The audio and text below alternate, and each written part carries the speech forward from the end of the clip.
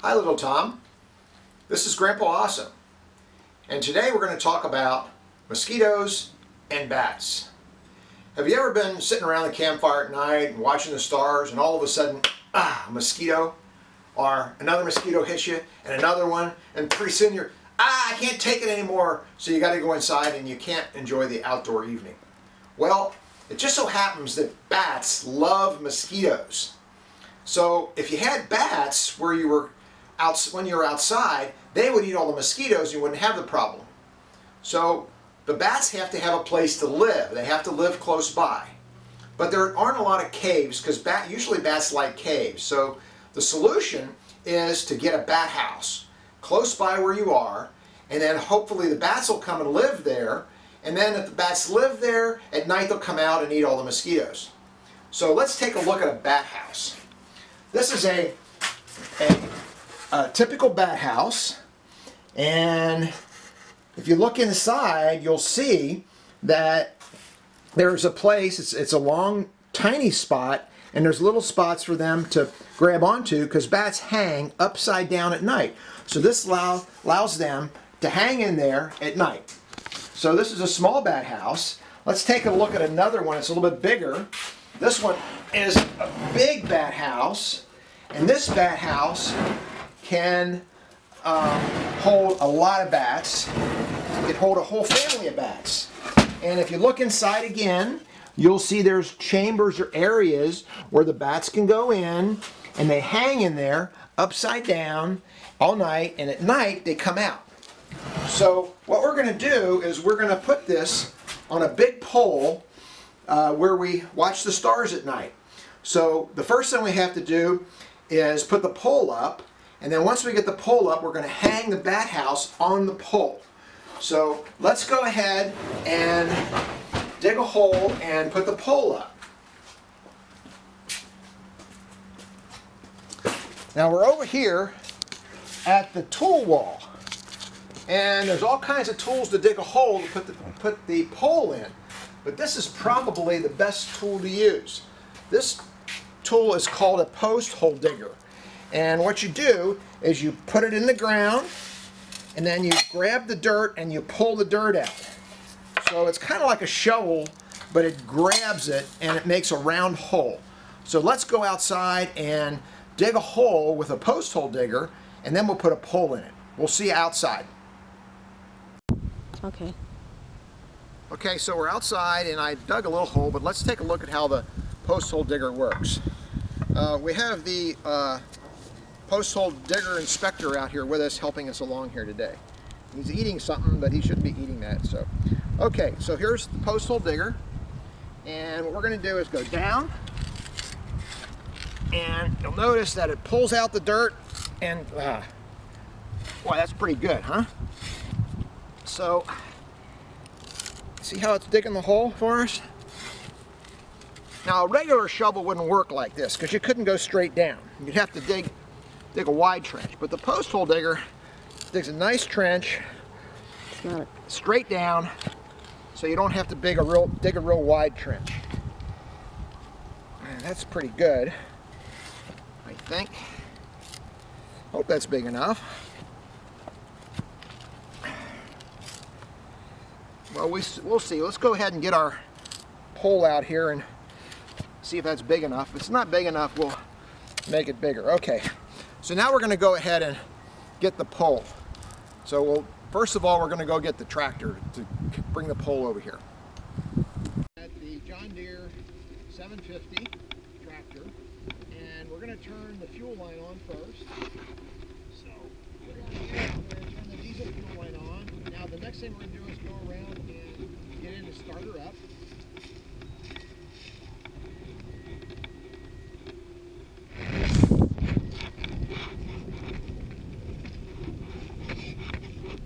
We're going to start up the John Deere. We can put the key in, give it a little bit of gas, take it out of gear, step on the brake to make sure the brake is in, turn the brake off, and we're ready to go.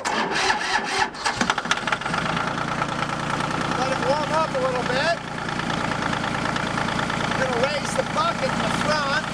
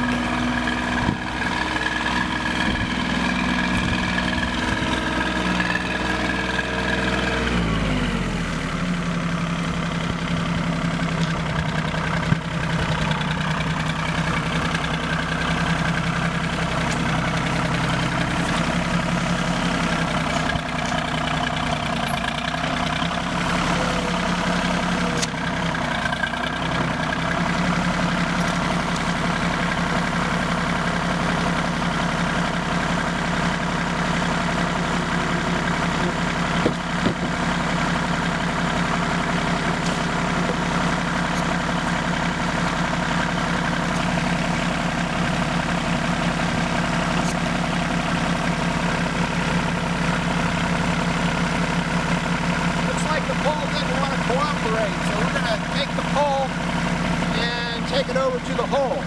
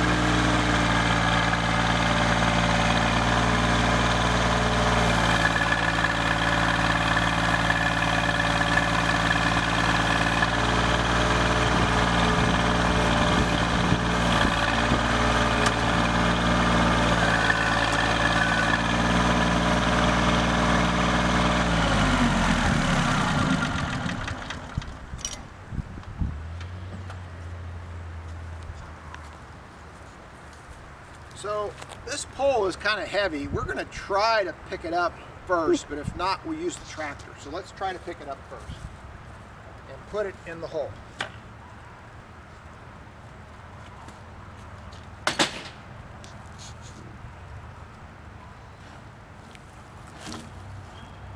There's the hole. And let's see if this works.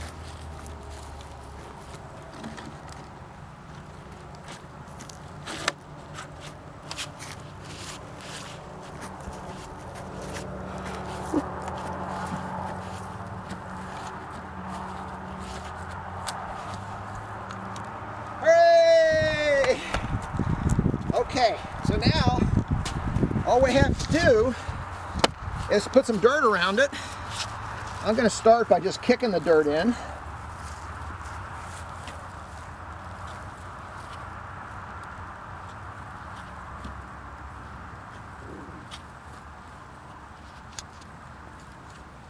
We'll have to tamp it down later, but we'll get it a little bit of dirt in there ahead of time.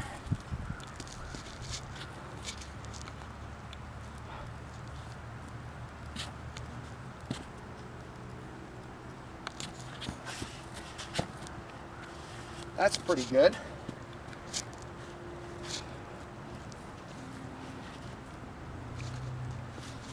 Okay, so let's stop there. I'm going to go back to the workshop and get a level because we have to make sure this is straight up and down and not crooked. So I'll come back with a level.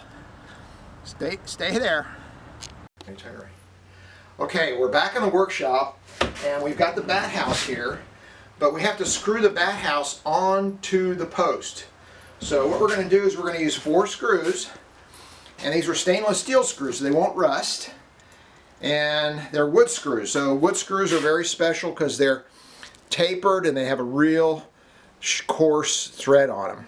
So, but what you have to do, if you're putting one piece of wood onto another piece of wood, you have to drill what's called a pilot hole. So we're going to put the bat house on a block of wood because if I drill through, I drill through onto the bench. I don't want to drill through on the bench, and I want to make it level. So what we're going to do now is we're going to drill 2 pilot holes through on this. So here's the drill. This is a portable electric drill by Milwaukee, and you'll notice that the drill bit is the same size as the screw. That's real important because pilot holes do not grip. So let's go ahead and come close and watch me drill.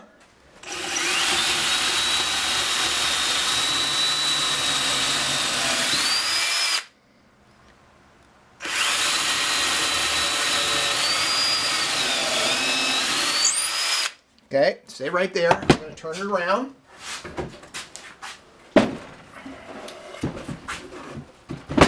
We're going to drill 2 more pilot holes.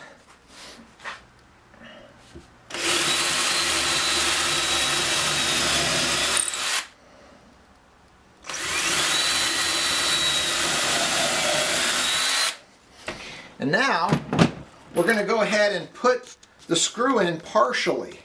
So to do that, we have a special type of bit that fits this screw. Now let me see if we can find it. This is probably it right here. Yep, that's the special bit to fit the screw. And let's get a driver for it. Here's a driver, or a drill. I'm going to go ahead and put the bit in there. And now watch what we're going to do. We're not going to go all the way down. We're just going to go part way down. Just part way. Okay, do it again. Okay, stay there. I'm going to do the other side.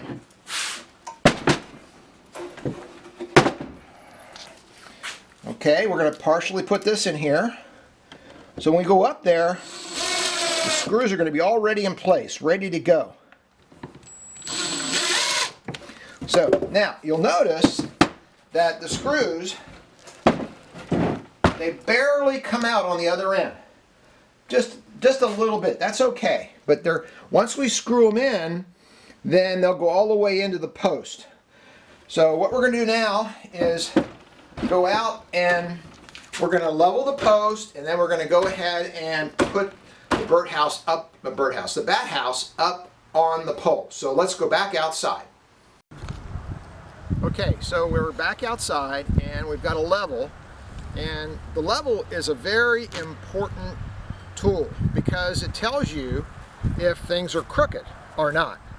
So you'll see the bubble, see the green liquid and the bubble going back and forth. You want to get the bubble right in the center for level, horizontal, and the same thing applies to vertical. Look at the bottom bubble, and you want to get that bubble right in the center, and then you know everything is okay. So this is the one we're using. We're using the vertical level, and we're going to put it on the post, and you'll say, uh-oh, post is not correct. Come over, take a close look. You'll see the bubbles over too far one side. So we're going to pull it over a little bit, and that's pretty good. All right, let's try the other way now. We're going to go this way, in this direction. Again, it's not right. So we're going to push it over till it's pretty good there. Now we got to go back and check the first one again. And yeah, it's pretty good. So now the post is exactly where we want it, but what we want to do is we want to make sure it stays that way. So we have to do what's called compact the dirt. Now to compact the dirt, a couple ways you can do that. The best way is to use something really heavy and pound the dirt down. I'm using a sledgehammer and I'm pounding the dirt down all the way around, and that gets it down really, really good so the pole won't move.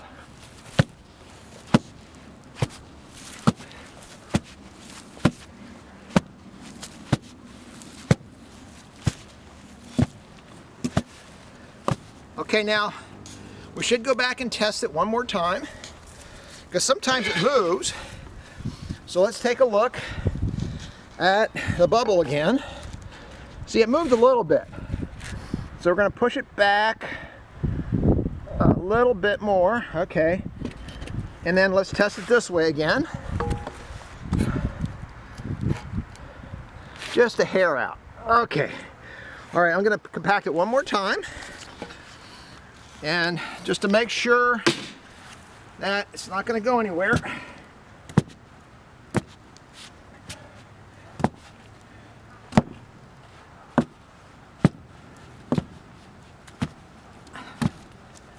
I think we did a pretty good job.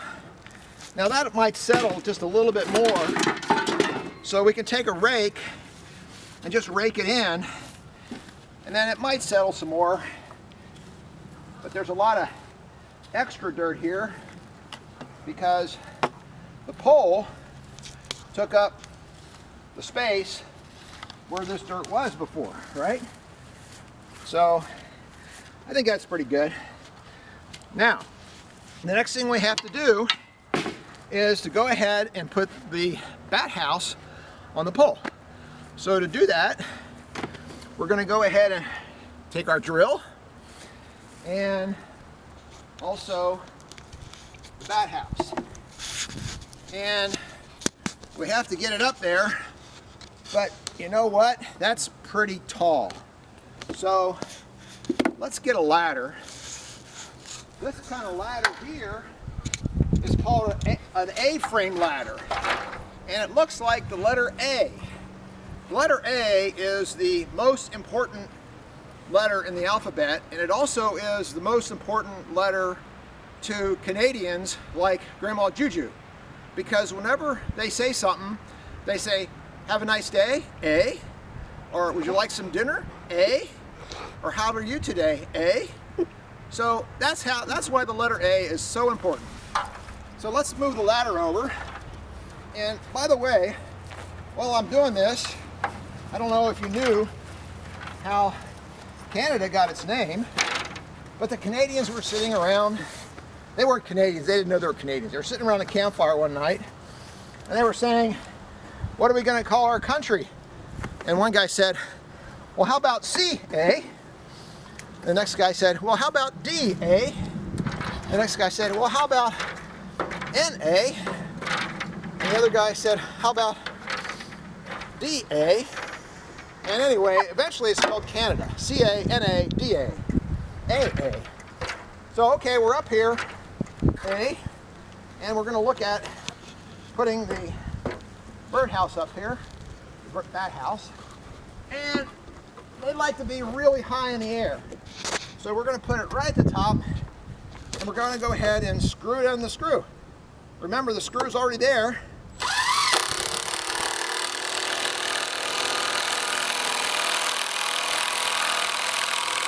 That's pretty good. Let's try the other one now. Got some more up here to put in.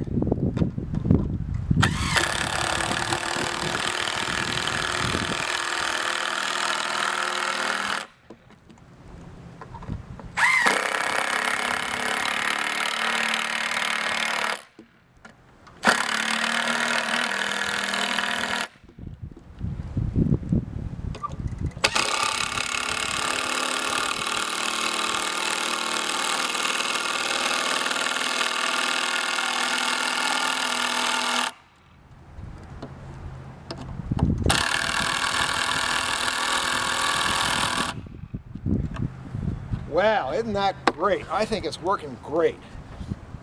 I forgot to tell you that one thing that's important is that you should always have the bat houses pointing toward the north, because that's the coolest part of the maximum shade.